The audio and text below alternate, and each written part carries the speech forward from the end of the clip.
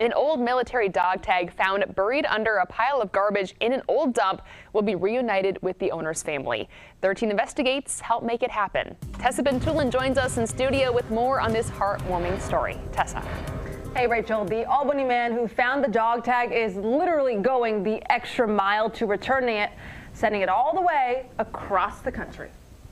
From an old garbage dump in the Adirondacks to Sacramento, California, Jacob Russell has a very special delivery for Carl Schultz. I appreciate your stick-to-itiveness and getting in there. Not at all.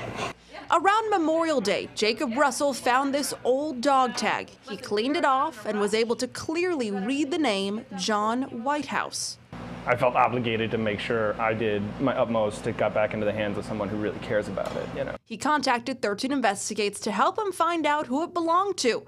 We created a Facebook post, and soon after, we got an email from Carl Schultz.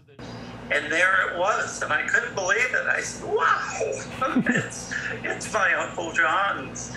And the story behind the dog tag is heartwarming. My uncle, he was the happy sales guy and always had wonderful stories, little jokes, loved the family. Schultz says Uncle John served in the Army in the 1930s. He was still a youngster when his uncle died.